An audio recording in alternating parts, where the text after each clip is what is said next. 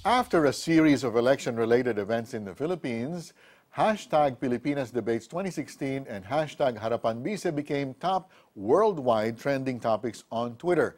Narito ang ilan sa mga reaksyon ng ating mga kababayan. Vote for bets with strong moral values, Bishop tells OFWs. Vote for that candidate as long as you believe in him.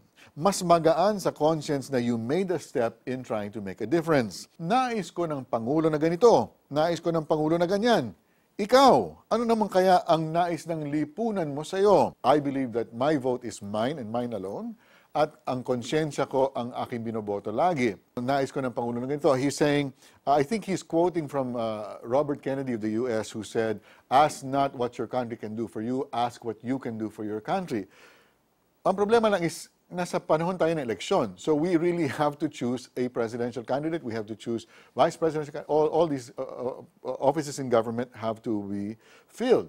And so we really need to find the best possible people na makakapag-fill ng mga lugar na yan. People who are honest, people who we know to be knowledgeable and worthy for the office.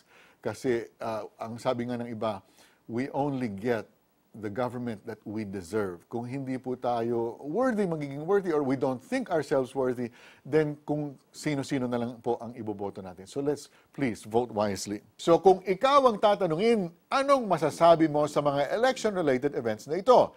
Tweet us using hashtag TSCA Reacts. If you have questions, tweet us using hashtag AskTSCA and follow us on Twitter at the 700 Club Asia. Sumali na sa usapan. Tweet na!